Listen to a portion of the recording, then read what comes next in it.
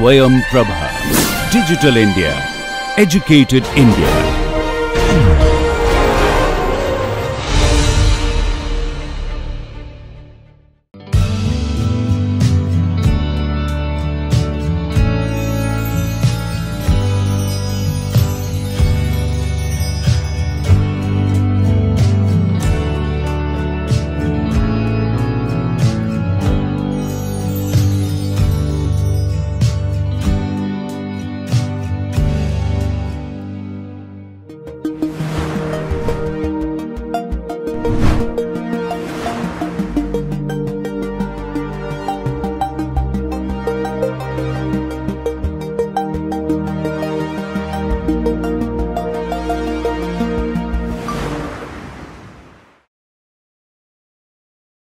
Hello everyone, this is Dr. Vishal Trivedi from Department of Biosciences and Bioengineering, IIT Guwahati. And what we were discussing about the different properties of the enzyme in the course Enzyme Science and Technology. In this particular module, we are discussing about how you can be able to purify the protein from the cells which are overexpressing the particular clone, right? And what we said is that protein is providing you the different types of options. You can be able to use the charge, hydrophobicity, or the surface area as a criteria to purify the protein. And in the previous lecture, we have also discussed about the basic principle of the affinity chromatography and how you can be able to use that for purification of the proteins. If you recall what we have discussed about that the affinity chromatography relies on the interaction between the receptor and the ligand, and you have the option of either putting the receptor along with the protein or the ligand with the protein, and that's how you can be able to use them for the purification of the particular protein. So in a typical affinity chromatography, what you have is you have the receptor and the ligand which are exclusively been interacting with each other, and you have the option that you can actually connect the receptor to the matrix, right? Or you can actually be able to connect the receptor to the protein. So either of those cases, the ligand has to be placed on the counterpart. For example, if you are putting a receptor onto the matrix, then the ligand has to be placed onto the protein of your interest with the help of the recombinant DNA technology. If you're putting the receptor onto the protein, then you have to put the ligand onto the matrix. So we have a couple of examples which we are going to discuss in this particular lecture.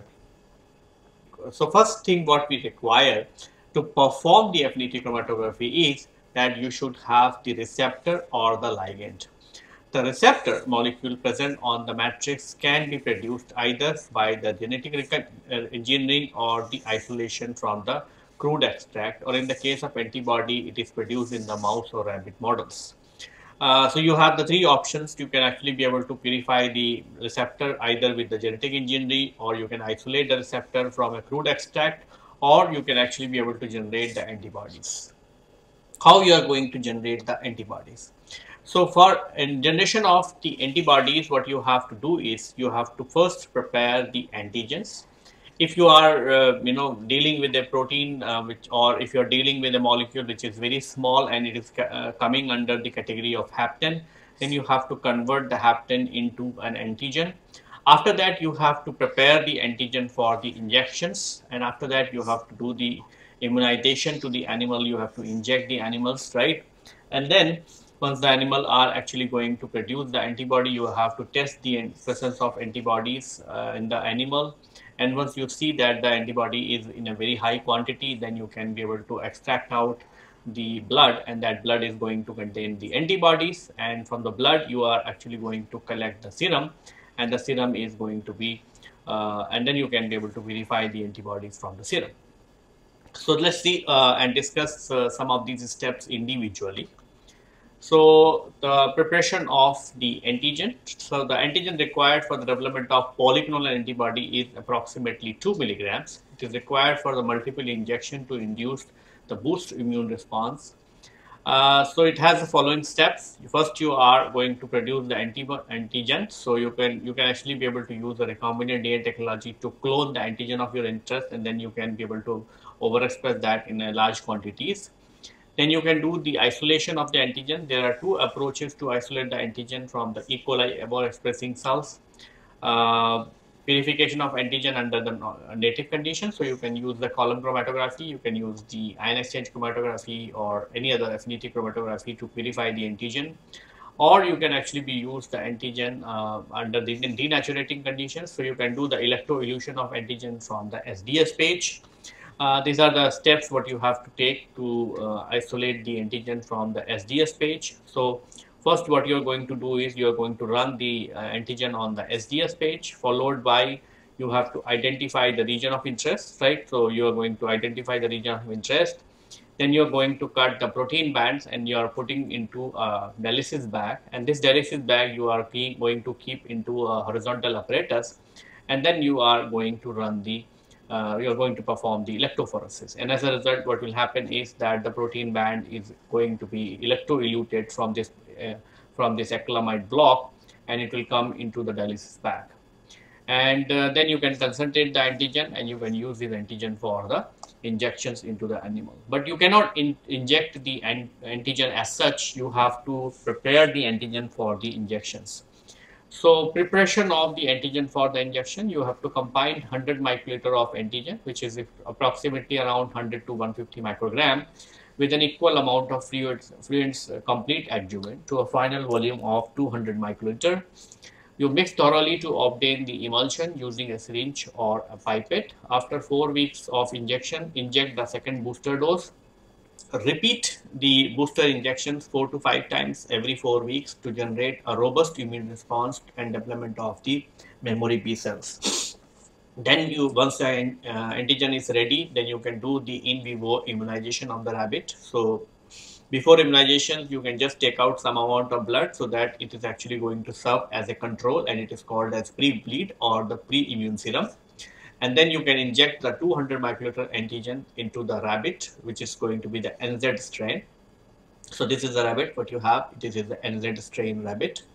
And during this step, either use a helper to hold the rabbit or use a restraint device to hold the rabbit. Inject the antigen onto the back of in the rabbit in the form of the buttons. So you're actually going to inject the rabbit somewhere here in the form of the buttons. And these buttons are going to release the antigen in a very slow mode. Then you are going to do the booster. So exactly the same way you are going to prepare the antigen, except that here you are going to use the incomplete adjuvants, and that's why you're going to put the boosters. Once you do the booster, you have to wait for the 4 weeks, and that's how it is actually going to have the a robust immune response, and it is actually going to produce large quantity of antibodies. Then you can determine the antibody titers. So you can use the indirect ELISA to determine the antibody titers. And then once you see that the antibody amount is very high, you can collect the blood and prepare the serum. So take out the 20 to 30 ml of blood from the ear vein, or large quantity of blood can be drawn after the cardiac puncture. And you can actually be able to collect the blood, and then you can actually be able to prepare the the serum, and you can actually determine the concentration of antibody by the indirect ELISA. Then how you are going to couple the receptor to the matrix, right? So once the receptor is being available, it can be coupled to the matrix by the following steps. In the step 1, you are going to do the matrix activation. In the step 2, you are going to do the covalent coupling.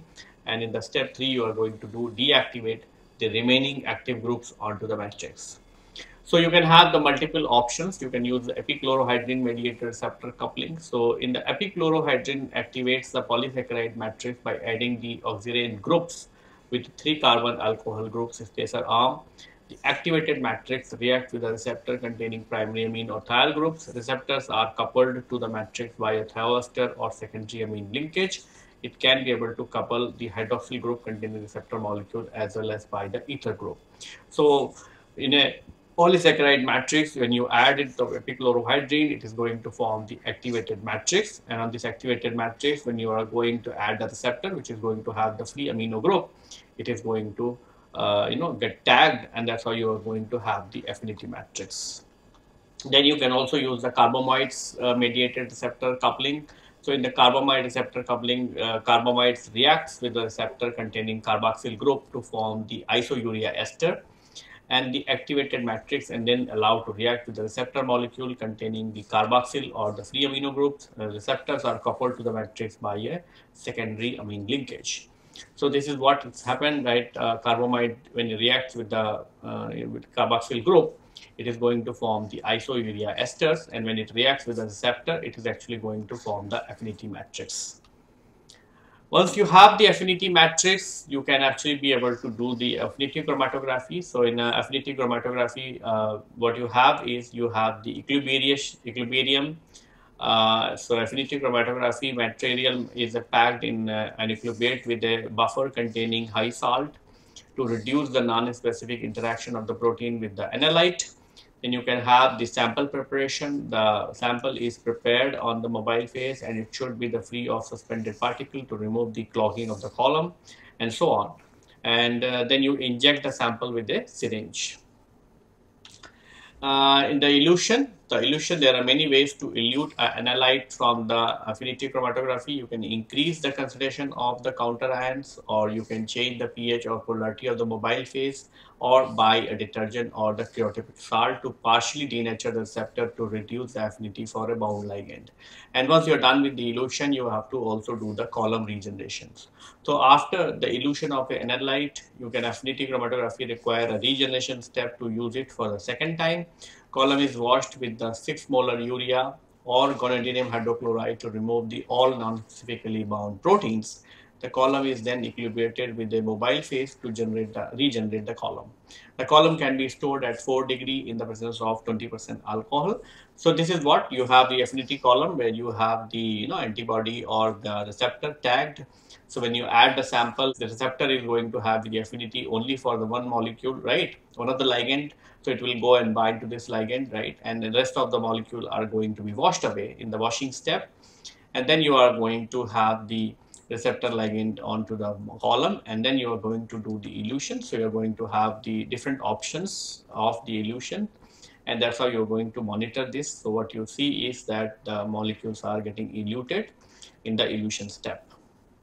So bioaffinity chromatography is a step where you are actually going to do the affinity chromatography. So so if you want to do a bioaffinity chromatography, you also going to have the you should you can use that for even for the antibody purification as well.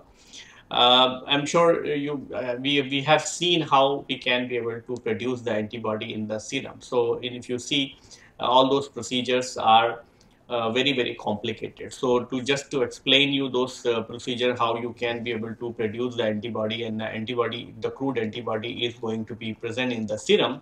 We have prepared a small demo clip, and that demo clip is actually going to explain you all the steps what we have just discussed, how you can be able to prepare the antigen, how you can inject that into the animals, and so on. I am Amog Aransasdubute. I work in CSIR, CDR, Lucknow. And in today's demo, we'll be discussing different steps involved in generation of antibodies in reactors. So for the first step, we require several things like trans complete adjuvant, where it is from sigma. We need a microemulsifying needle which has 2 openings connected with a fine needle.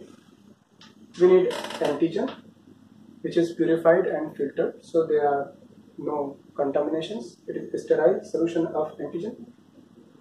Then we take out some of the trans complete adjuvant in an Nippendorf and then mix them together. Since this adjuvant is oil based, it doesn't mix easily with the watery system like the antigen is in previous. So therefore we mix them rigorously and forcefully.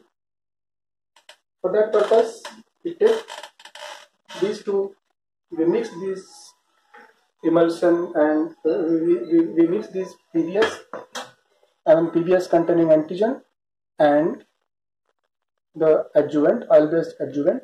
After mixing them, we take out in a needle. Using a needle, we take out in a syringe like this, and then we fix the microemulsifying needles into it. Attach another syringe into it.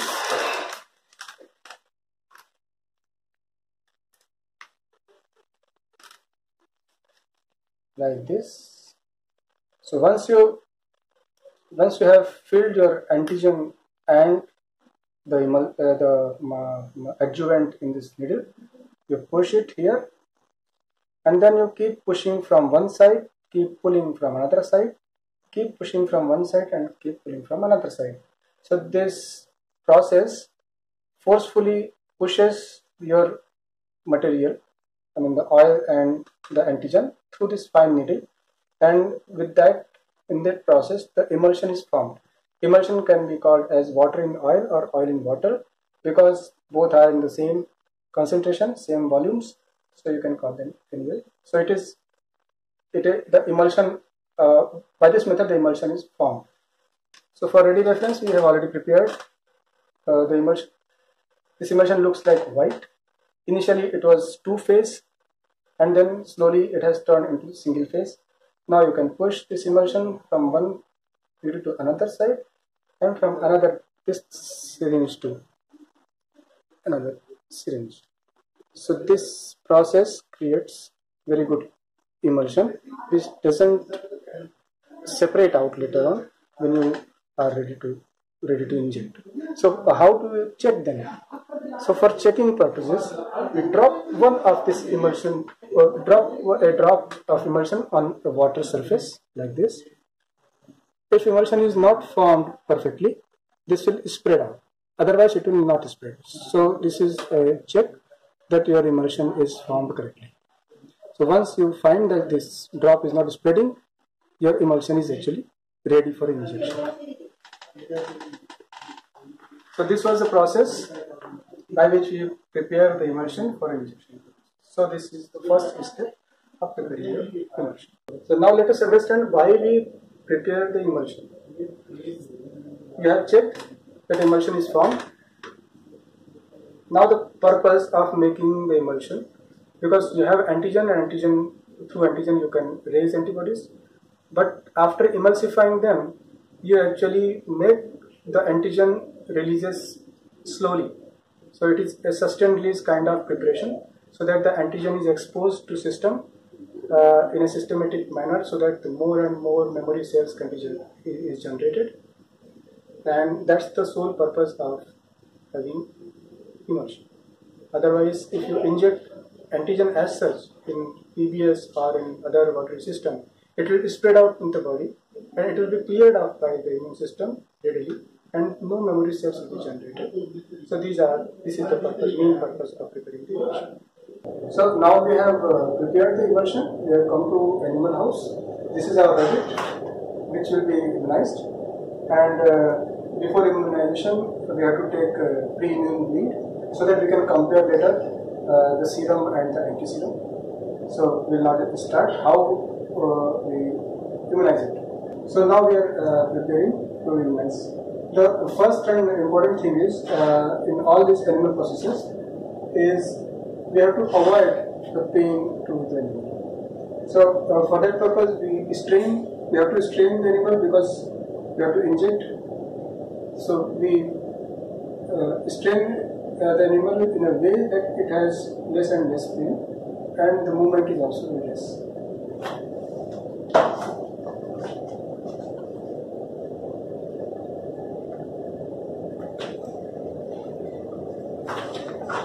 So we'll inject this into the emulsion into the thigh. We have to catch hold of both the legs. Then we have to sterilize the area using alcohol. We have to look at the thigh muscles. They should be cleanly visible. Skin should be cleanly visible. There are two kinds of injection that we give. One is intradermal and another one is subcutaneous. So today we'll be doing subcutaneous injection. This is our emulsion that we have prepared by microemulsifying needle. We have seen earlier. This is the area where we would like to inject. We have to take out all the airs from the syringe and the needle.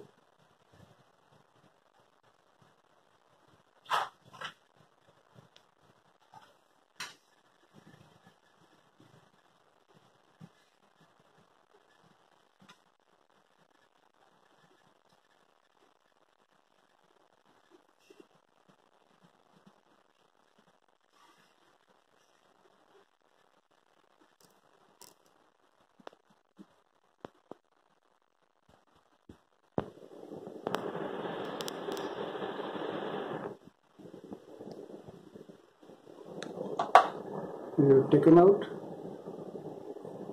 clean the area again,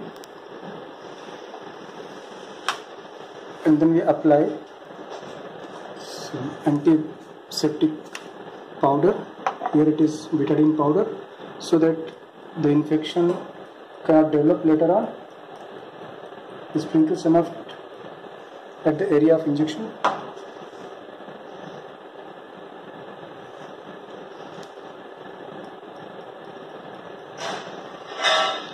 And then slowly release, leave the animal relaxed,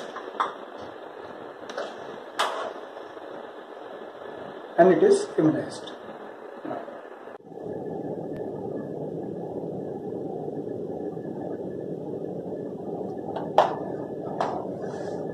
So this is a button form which is made. This is the region where the emulsion is lying.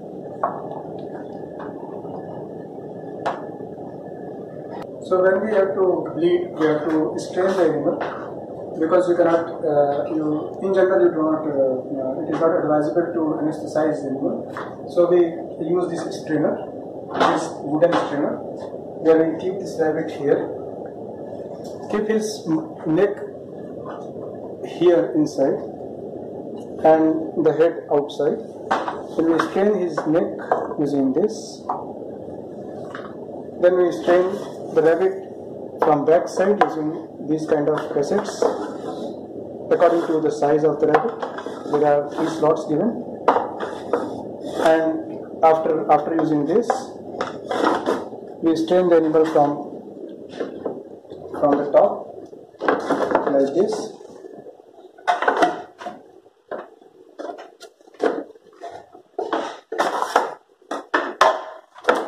Like this. And we lock the neck region, and the animal is ready with his head out and the ear outside, from where we have to bleed. But the drawback of this strainer is that if the rabbit is smaller or very, depending upon its behavior, if it is panic, sometimes it rotates itself and the backbone is broken. Its rabbit's backbone is very sensitive, and it breaks. So if it breaks, you have to sacrifice the animal unnecessarily. So we normally do not use this, though it is used for rabbit breeding, and we normally do not use it. Another method is to strain the animal.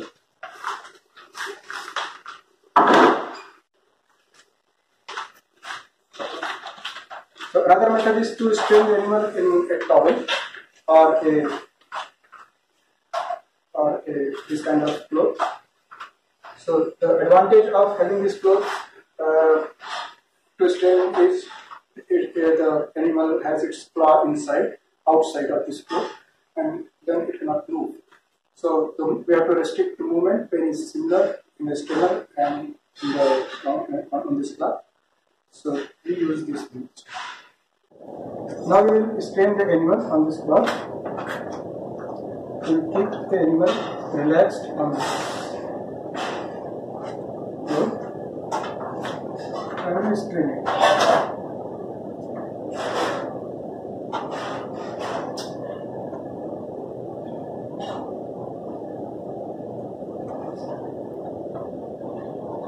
make sure that the ear are outside and the animal is trained properly so as to reduce its movement, and now it is ready to bleed. We will bleed the animal from this mid-ear vein and we rub it so that it gets heated up and the circulation is faster. The vein will also expand and more flow will be there. So this is the method which is normally applied.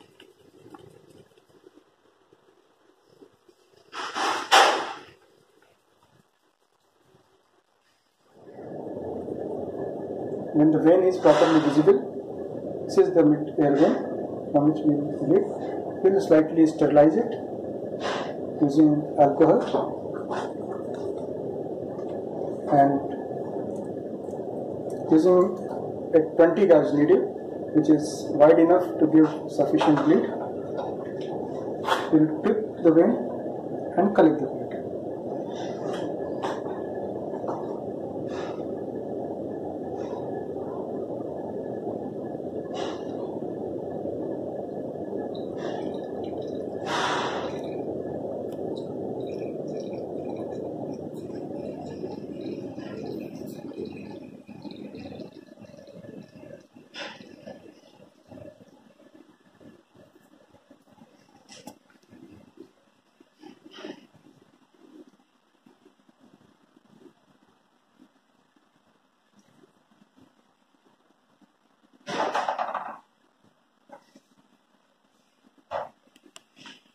Then to stop it, we just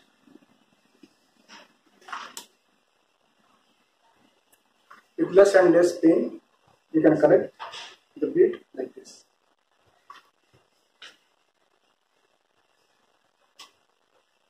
Now we have to make sure that no further bleeding occurs. Then we wipe out whatever bleed is outside.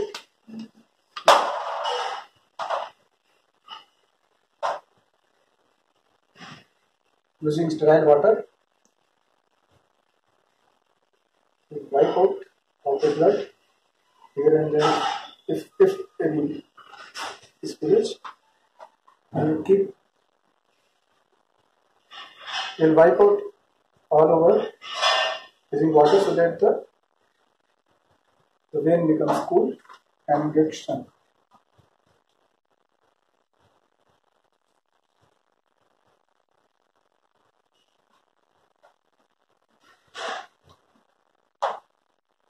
Then just check, still it is bleeding, so keep it pushed.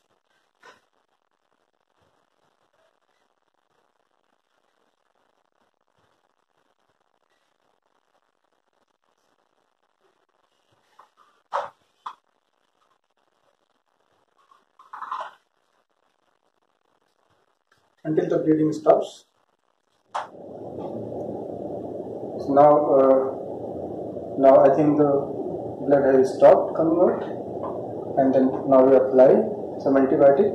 Here in this case it is betadine powder, so that there is no further infections or inflammation in the rabbit, and this also ensures that this is ear pinna, and if there is any inflammation it will have some pain, so it will avoid that kind of pain also. So we have isolated approximately 10 to 12 ml of blood. This will give us approximately half of the volume of the blood serum. This will be coagulated. The blood will be coagulated at 37 degrees centigrade for 1 hour, and then it will be kept at 4 degrees centigrade for overnight, so that the clot is shrunken properly and the serum is maximally taken out. And then actually the serum, add some preservative like sodium azide, and keep it at -20 or -80 as per the requirement.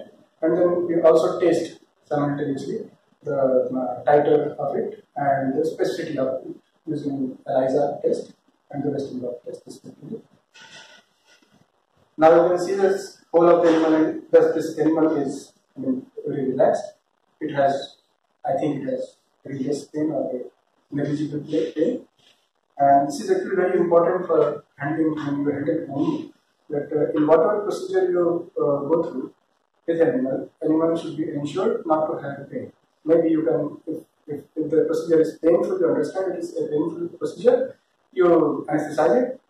Since this procedure is not painful, you have not necessary. So that this is very important step to ensure that the animal has pain. It should be relaxed. So in whole of this process, I think you have got to know all the steps of antibody development in rabbit, and we have already prepared emulsion. We injected the emulsion. We isolated the blood after giving sufficient booster doses, and whole of the process is in I think you have understood most of these processes, and you liked it. Thank you. Once you collected the serum in that particular step, it is actually going to have the crude antibody, which means it's going to have the antibody and all other proteins. So you can use the bioaffinity chromatography, and you can be able to use that for affinity chromatography. And for antibody purification, what you can do is you have to first couple the antigen onto the beads, right? And that's how you're going to have the antigen bound saffrose beads, and then you can be able to load this particular serum as a sample, and that's how you can actually have the washing step, then you can have the elution step, and that's how it is actually going to give you the purified antibodies.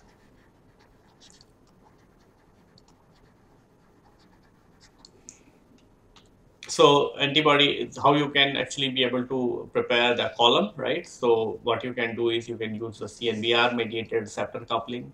So CNBR mediated coupling is more suitable for the antibody to the polysaccharide matrix such as agarose or dextran.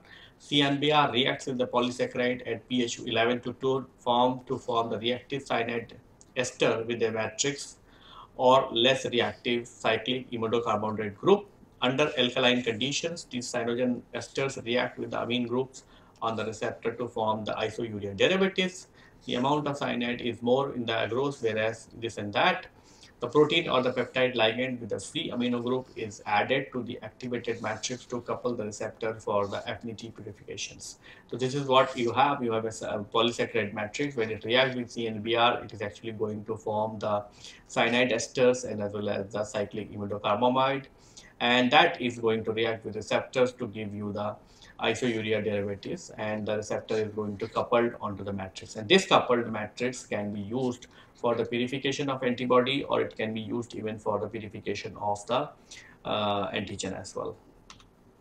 So in the antibody purifications, you can just pack the column with a receptor onto this, and you can incubate the affinity column with a high salt containing buffer, so that it can reduce the non-specific interactions.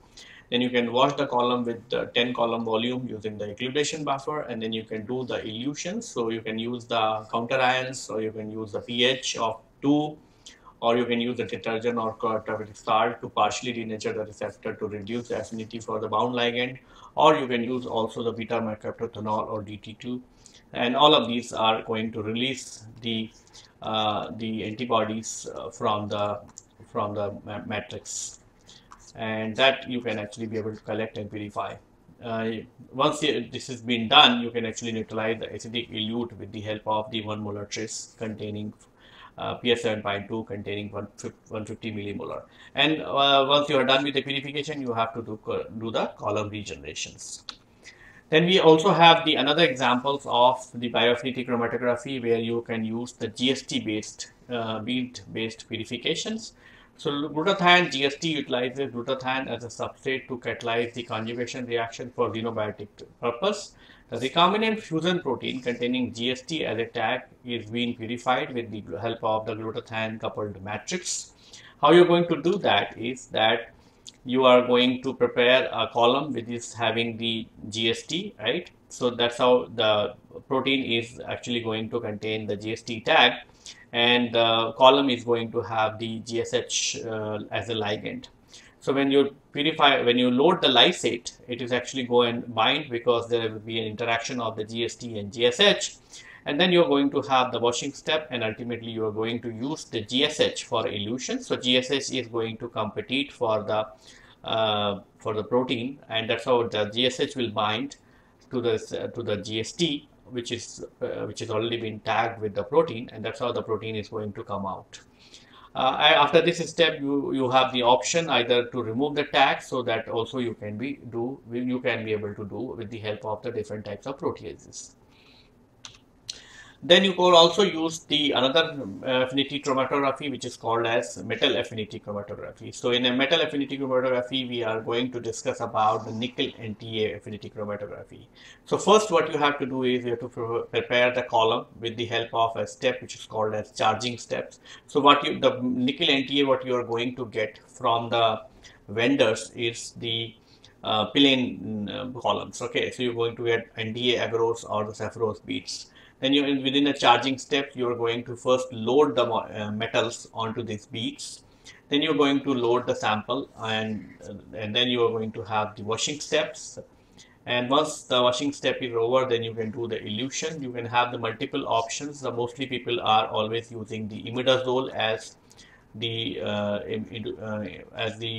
ligand for competition. So you can, when you do the imidazole, different concentration of the imidazole is actually going to have a competition with the histidine, which is bound to the nickel, and that's how it is actually going to help you to elute the column.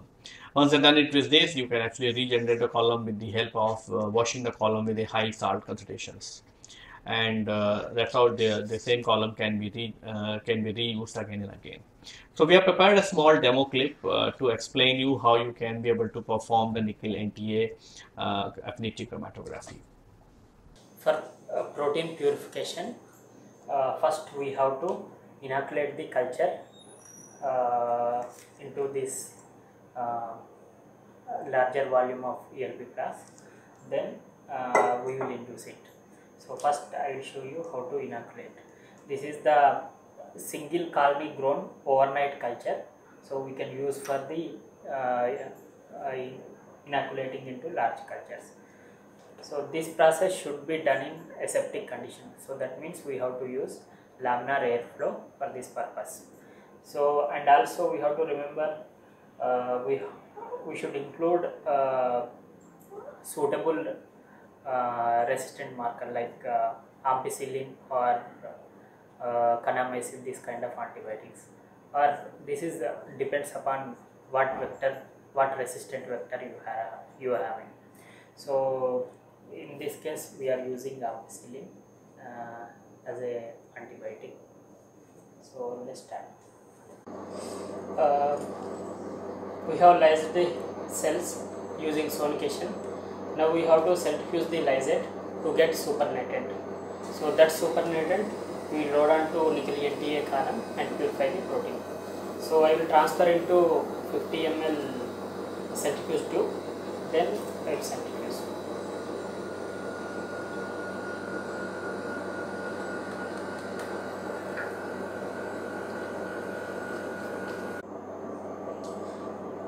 While the centrifugation is going on, we have to wash the column using first, this is in 20% ethanol. So we have to wash first with water, then equilibration buffer. So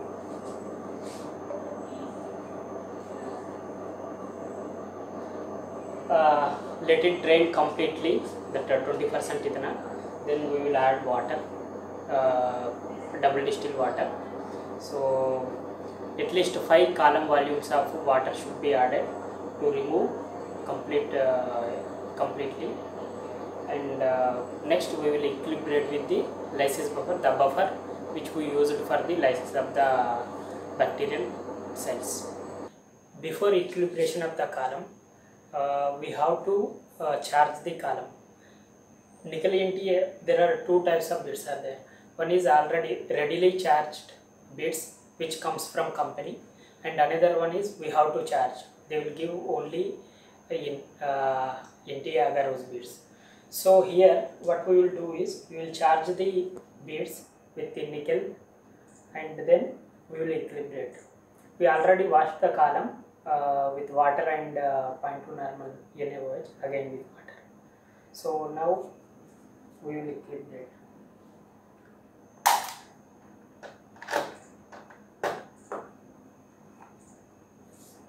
So this is a nickel hexachloride solution.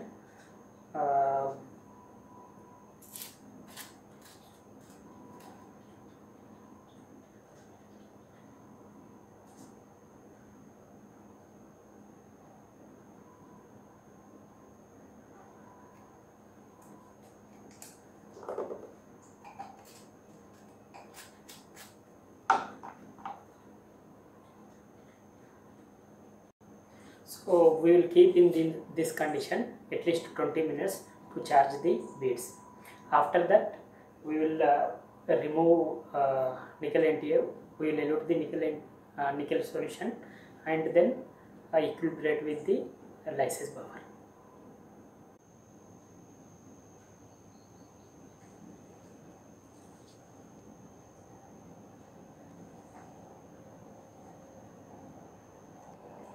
So after 20 minutes we eluted the nickel solution.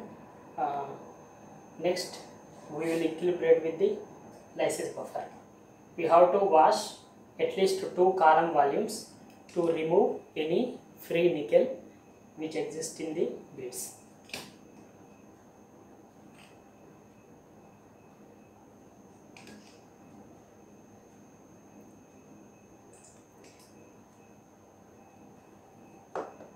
So after equilibration, next step we will load the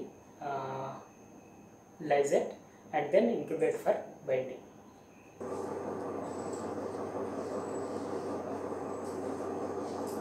This is a paraffin. I am going to close this making the pan.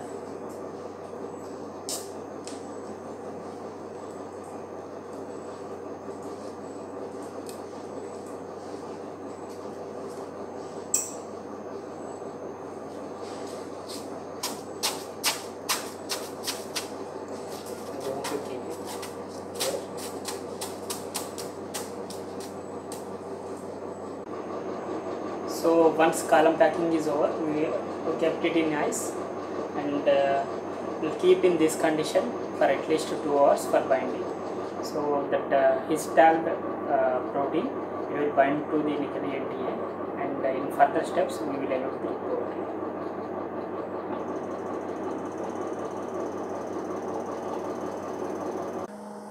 After incubation with beads, we have to follow another 3 steps to get completely purification done. First step is we have to wash with the equilibration buffer. First, after the beads taken out from ice, you have to remove the outlet so that all the flow through other than beads will be taken out. And the next step is we have to wash with the equilibration buffer, and the third step is we have to elute the sample, elute the protein, histalled protein using imidazole containing buffers. For all these buffers, the pH should be adjusted prior hand. Not like you have to first you take the buffer, lysis buffer, and you have to add imidazole. It's not like that. It may increase the pH of the buffer. So after compiling all the lysis buffer with the imidazole, then we have to adjust the pH so that throughout the procedure the pH won't change. So this is a flow through, whatever we are getting is flow through. In next step we will wash with the lysis buffer. In this step we are going to wash with the lysis buffer or equilibration buffer. So this is the lysis buffer.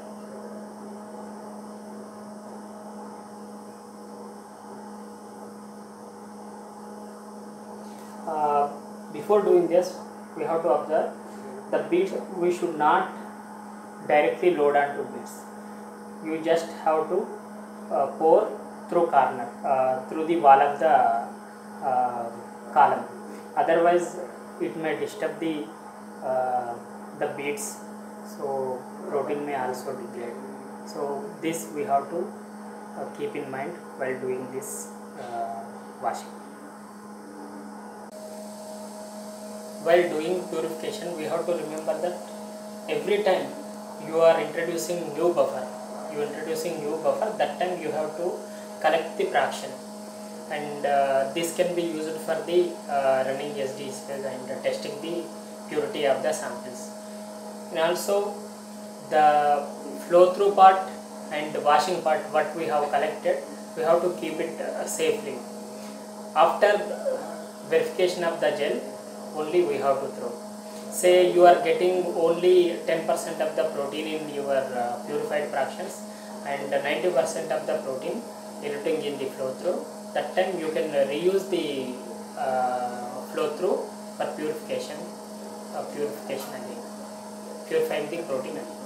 So you have to collect the fractions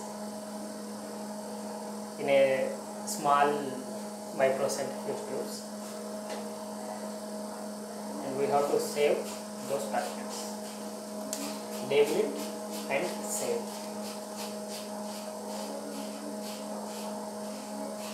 So we washed with the equilibration buffer and we also collected the flow through. Now it's time we will wash with the 20 millimole of imidazole. So this will remove any non-specific proteins binding to the beads. So we will wash with the 20 millimole imidazole containing buffer. Then we will subsequently eluting 250 millimolar imidazole containing buffer.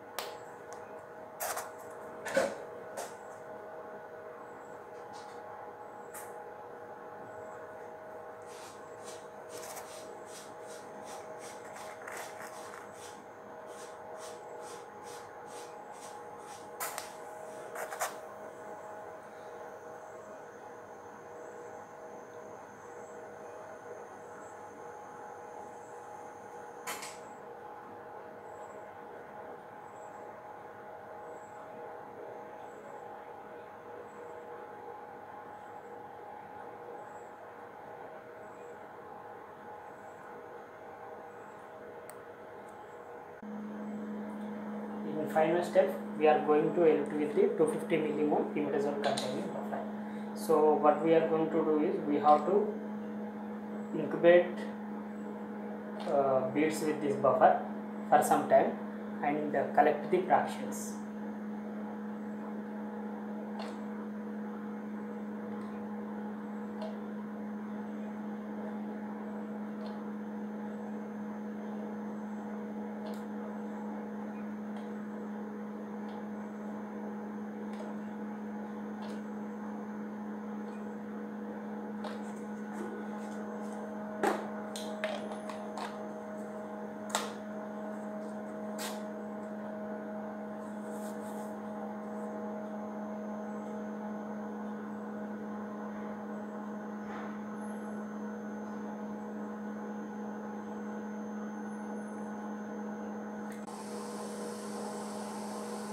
Now we have to collect the fractions.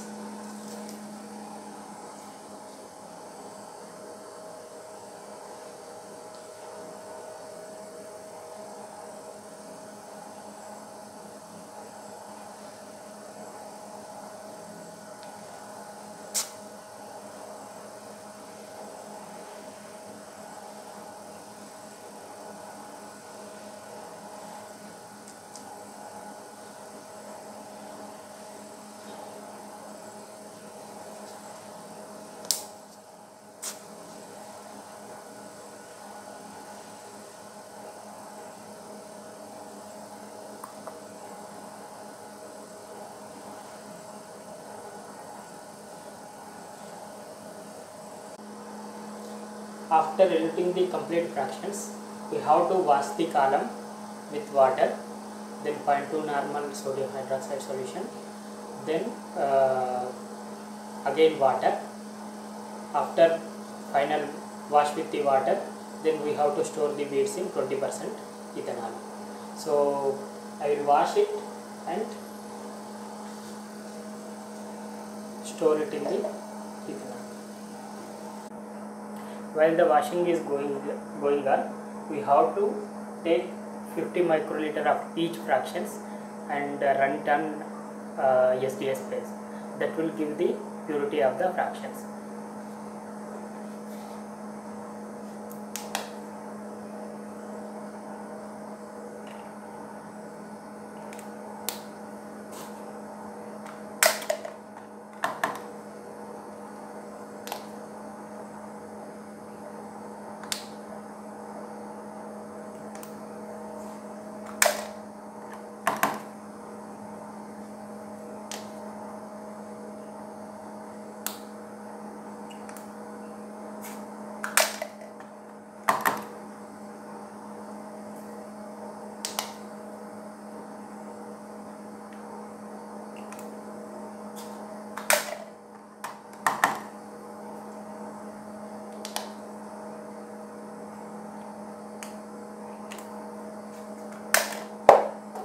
We have to heat the samples before loading onto SDS phase, and also we have to keep all these fractions what we have collected at 4 degrees Celsius for further confirmation of the purity. Once the purity is confirmed, we have to dialyze those fractions against our buffer of interest, then use for the further studies.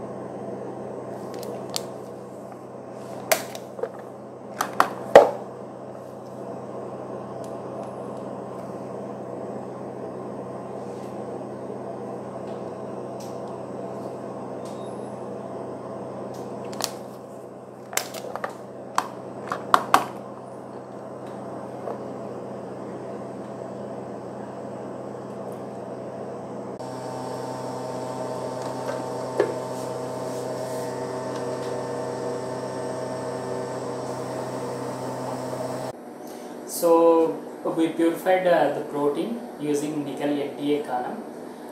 We run the gel and stained or de-stained. So now it's time to document the gel. So we have to identify whether we got any single band fraction or not. So this is the gel I kept on white tray. Now just close it. So we have loaded marker and this from this side. Second one is the load. This is flow through, wash 1, wash 2, and these fractions are eluted fractions 1, 2, 3, 4, 5 serially. So as we can see, the eluted fraction showing a band corresponding to this protein, but the molecular weight can be calculated using the software, image lab software. So as we can see, in the protein corresponding to this purification his tagged one, it is going most of the fraction in the flow through. So we can use, as I said in the video earlier, we can use this flow through action again for purification of the protein. You can incubate this flow through with the same beads and you can repurify again. So that will increase the productivity getting the protein. So these are all other bands whatever we are seeing in the protein, this eluted bands, those are because of the contaminants or degraded protein. Contaminants sometimes may come because of histidine, 3 or 4 histidine having in folded state, that will give possibility to bind to nickel NTA column. And also washing, vigorous washing should be done. If you don't wash properly with a high amount of imidazole, that will give you this kind of non-specific binding. So with this we'll conclude the video. So I hope it will help you to help you in your work for during protein purification, or help you to understand how protein purification works. Thanks for watching. So this is all about the different chromatography technique what we have discussed. We have discussed about the ion exchange chromatography, HIC, affinity, and we have also discussed about the gel filtration chromatography. Now the question comes, how you can be able to use these different chromatography techniques for purifying the proteins or the enzymes. So we have taken a couple of examples to explain you how you can be able to utilize these different chromatography techniques for the purification of the enzymes. So first example is that how you can be able to do the enzyme purification from the plant sources. So purification of the enzyme from the plant sources. So we have taken the example for the plant, which is the Nigella sativa. And you are going to do the extraction of the substance or the protein. So you can follow the scheme. So you can prepare the water extract of the N sativa, and you can dry it and make the powder. So powder is going to be dissolved in PBS 6.4. So that is actually going to give you two fractions. It's going to give you the insoluble pellet, or it is going to give you the soluble extract. So within the soluble extract, you're going to have the oily layer or the soluble extract. This soluble extract is actually what you're going to use, and you're going to dilute that against the the 0.05 molar phosphate buffer using the 3500 molecular weight cutoff, and as a result it is actually going to remove all the contaminating substances, and you can actually be able to estimate the protein concentration with the help of the Bradford, and this is what you're going to use in the chromatography. After this, you're going to perform the ion exchange chromatography. So you're going to use pack the column with a DA saccharose, and you're going to then elute with an NaCl gradient at pH 6.4, and you can do the detection of the protein at 280 nanometers, and the analyte band protein ranging from the 94 to 10 kDa you can actually be able to use for the monitoring the proteins what you have isolated from the plant sources. Then you can also, we have taken another example where you can actually be able to use that for the animal sources. So purification of the protein from the animal sources. So we have taken the hen egg. So first you are going to do the extraction. So what you are going to do is you take the fresh egg which you are going to collect it. Then you do the isoelectric precipitation of the egg white with the help of the 100 millimolar NaCl. So that is going to give you the two proteins, that is ovomucin and the precipitate. This precipitate you can just dissolve into the 500 millimolar NaCl with a stirring at 4 degree overnight, and that is actually going to give you the some amount of precipitate and the supernatant, and that supernatant you can use for the chromatography into the further use in the chromatography.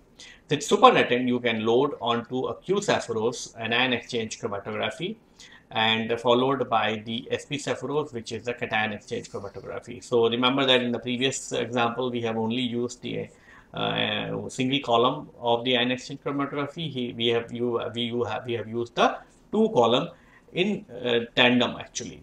So isocratic elution of the sample using the 0.4 1 molar solution, followed by the gradient elutions of the NaCl from the anion exchange chromatography. The unbound fractions were collected and used as a starting material for the cation exchange chromatography. You can use the mass spectrometry to detect the elution of this particular protein from the column. And in the analyte, what you will see is you are going to get purification of the ovoalbumin, ovotransferrin, lysozymes, and the ovomucin.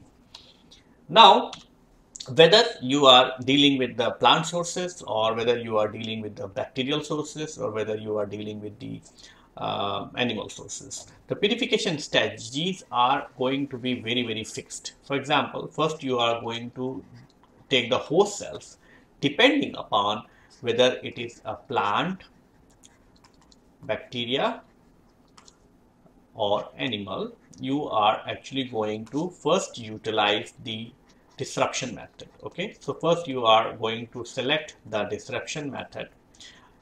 You can do the sonications, you can do the thermolysis, you can do the osmotic lysis, or you can do the homogenizations.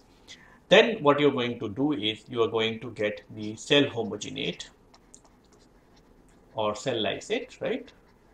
This cell homogenate, first thing what you can do is you can do ammonium sulfate precipitation. Okay, and that ammonium sulfate precipitation is actually going to give you multiple fractions. It's going to give you like the 20% precipitate. It can actually give you 30% precipitate, give you the 50% precipitate, 65% precipitate, and also a final supernatant. All of these can be analyzed onto the SDS page. So you can actually be able to check the purification of the enzyme on the SDS page, and you can also do the activity of the enzyme. So you can also do the activity of the enzyme, and you can also do the protein concentration. Okay, and that is actually going to be a guiding force whether the purification is going in the right direction or not. Okay, because if you are doing some procedure and if it is giving you no activity, for example, there will be an activity loss, then the purification is not good actually. So then you have to modify the scheme actually. Now, anyway, once you are done with the ammonium sulfate precipitation, what you can do is you can take all these fractions. Suppose you have the protein in this particular fraction. Okay, so if you take this fraction and directly you can take this and perform the HIC. So you can add some more amount of ammonium sulfate, right? Depending on how much ammonium sulfate need you have to add, so that you can actually get the exposure of the hydrophobic patches, and then you can actually be able to perform the HIC. And HIC is also going to give you the different fractions, and all these different fractions can be again analyzed for the SDS page, for the activity, and for the protein concentrations. Now from HIC different fractions, you can just pull the fractions where you have the protein, right, or wherever you have the activity, and then these fractions can be further loaded onto the ion exchange chromatography, followed by the gel filtration chromatography. And ultimately what you're going to see is you're going to see a purified enzyme if you are going to optimize all these steps in a meticulous way.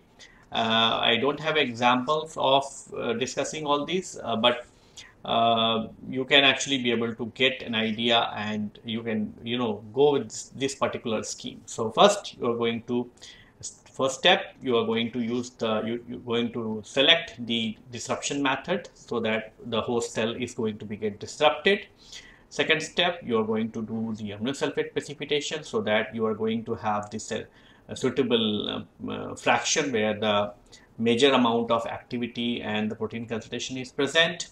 And then from this fraction, you can be able to do the hydrophobic interaction chromatography, because the major advantage of the HIC just after the amino sulfate precipitation is that you don't have to waste the time for the dialysis. Because if I want to do the ion exchange chromatography after the amino sulfate precipitation, I have to dialyze and remove the salt, right? So that is not required for HIC. Once you got the different fractions, you can select the fractions, and that selected fraction you can put it for the ion exchange chromatography. And then from the ion exchange chromatography selected fractions, you can take where the activity is very high, you have the minimum number of bands, and your protein concentration is also very high. And then you can put it onto the gel filtration chromatography, and by doing so, all this, you can be able to get the purified protein. If you have any kind of antibody ready, right, then what you can do is you can take the 65% cut. For example, you have the major activity in this fraction, and you have the antibody which actually can recognize your protein. Then what you can do is at 65% cut, you can actually do the affinity chromatography directly, because most of the time affinity chromatography we should not do from the crude extract, because crude extract is actually going to give you the non-specific binding. So better you do the one round of amino sulfate precipitation, so that some of the protein which are not good for the affinity chromatography can be removed. So this is all about the different chromatography technique and the schemes what you can actually be able to follow to purify the enzymes. What we have discussed about the antibody generations in the mice or the rabbits, and then we also discuss about the nickel NTA affinity chromatography also. So with this, I would like to conclude my lecture here. In our subsequent lecture, we are going to discuss about how you can be able to utilize these enzymes in the different types of applications or operations. Thank you.